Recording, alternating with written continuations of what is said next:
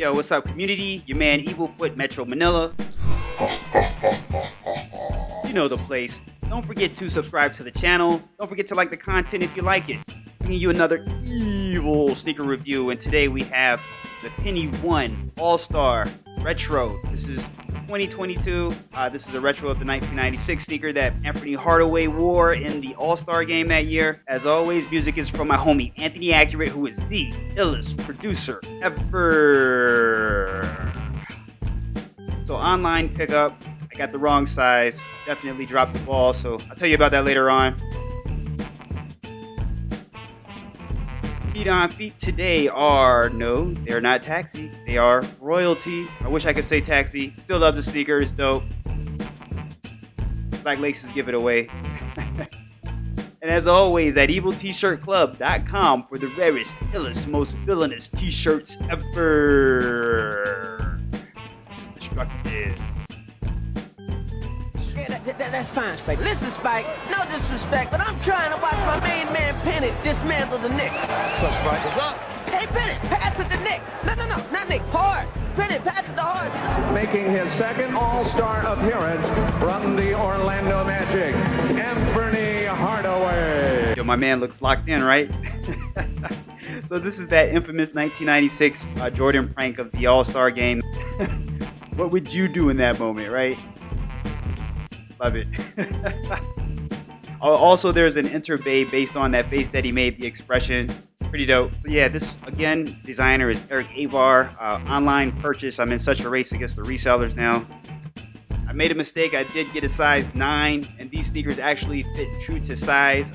But because I had to go down a half size on the social status Penny 1, I did the same thing here, trying to think I'm all smart and everything, but you know, I blew it. I've since gone and replaced this sneaker with a 9.5, and I had to ship this back. It's such a headache, I'm telling you. Like, if you buy any sneaker from Titan22.com, they act like it's a different company other than Titan22 in general. So like, they act like you cannot just take your sneaker and exchange it at the retail store, which was a bit of a headache. But because of the sneaker it is, I was willing to go through all the challenges. So we have the jeweled Nike in the toe box area. You got your dimples, a lot of dimples here on that foam posit area. Jeweled Nike swoosh here as well with your design on the inside, and your hits of royal here on that run there. Nubuck upper. Cannot forget the pinstripes here. Man, this just sets it off. Like, social status totally blew it on their design by not including the Orlando pinstripes. Super dope. This is an Airmax, so you got your exposed unit here on the heel, which is dope. And one of the best logos, only second to the Jumpman in a lot of circles. You got the 1 cent or the penny logo here, which is super dope. Nubuck upper, you see it catches a lot of lint. Mostly blacked out outsole here is super dope. You got your white Nike swoosh. And then you have more visuals of the air unit technology in there.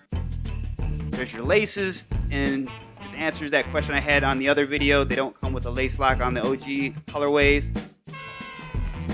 Tissue paper, no shoe tree, which sucks. And I tried to pull this insole out, but it's kind of glued in there, and I knew I had to replace or exchange this sneaker, so I didn't even want to rip it out. But there you go. It's a blue insole with Nike Air and white. There's your guts.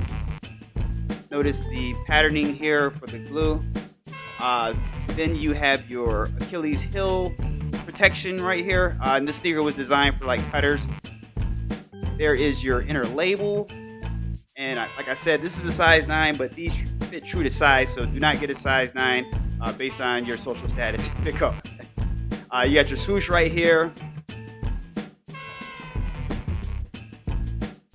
So what do you think of this sneaker? Super dope to me. I cannot wait to wear this, but like I told you, I had to go through that extensive exchange policy I'm not a fan of, but you know, a lot of pickups from Titan22. But if you guys are watching this video, just a hint for your customer experience, please don't make it such a headache. Don't act like I got this from Adidas or something, right? So here's your back tab again, your full tab on the heel. That 1 cent logo is super sexy, and the OG colors all together. This is a dope sneaker, something that I really wanted. I still want the home version, and I still want the OG colorways as well. But I will stand this here up against the Social Status. You can tell like the size is just different, right? The Social Status just runs super big. I still like the sneaker. I just can't see myself wearing it over this OG colorways, the All-Star. The pinstripes set it off, and Social Status kind of dropped the ball. I don't know why they didn't include pinstripes on the tongue. Makes it look kind of cheesy in my opinion. Yeah. I'm not gonna kick dirt on it, you know. I still like the sneaker, still rock it. I just don't see myself wearing it over these. Maybe if I don't want to double down, I'll pull them out still, something like that. But what do you guys think? Yeah, I like both outsoles. I can't really say which one I like best, but that all black white swoosh is sexy, right? We do have some upcoming releases this week.